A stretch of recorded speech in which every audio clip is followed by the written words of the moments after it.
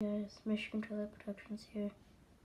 I got something kind of cool, so probably thinking, what the heck is this? This just looks like a weird suitcase thing. Well, I'll give you a first hint. Look right there, it says Smith Corona. It also has the original sticker, although this thing won't focus. There we go. You can see push tab, release machine, and then Smith Corona. It also has a key, so put it in. Turn, and then some keys, and you gotta turn it to the left. Pull it out, and then these two tabs. Push in. And you're still maybe thinking, what the heck is this thing? Well, you can see it has its original foam and taping and the original sticker. You can read that. And now I'm gonna pan down. It's an typewriter. Basically everything about this is original, including the spools of ribbon, which we're wearing out, so I don't have to get new ribbon, but yeah.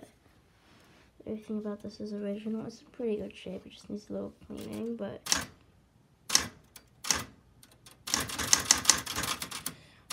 the buttons work pretty well.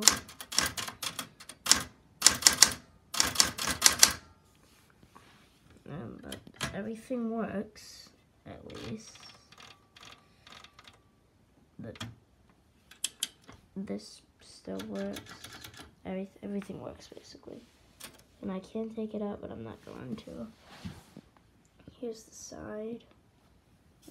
As I showed you just a second ago. It opens up, and you can see all the, well, not all of them, but some of the internals.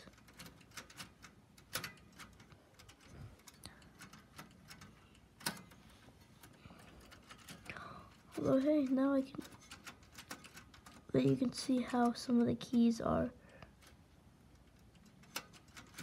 works. So you see that hammer thing goes up, and then it hits the ribbon, and that thing moves. But down there, can't really see it that well,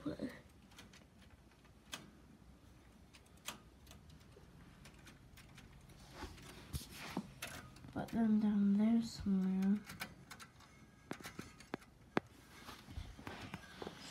down there,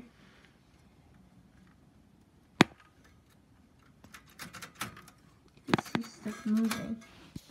Yeah, and then, this thing, everything works. It just needs some cleaning, and then it'll be basically good as new. This is just a selector for how you want your print to look. There's low, medium, and hard, or high. Well, low would be dull, medium would be kind of in between, and high would be bold. This is the shift key, well, caps lock / shift. It also uses this. I'm not sure what these do. This is your color selector, so this is black. Outline. Well, there's black, and then that doesn't do anything, and there's red, although red also doesn't do anything. So yeah, these buttons are also made of Bakelite. They're not plastic. They're not metal. They're actually Bakelite. But all of them still have their letters on them. They're very clear. It's a super sterling, as you can see. Yeah, here's the space bar. Pretty cool. This is a pretty cool machine. Bye, guys.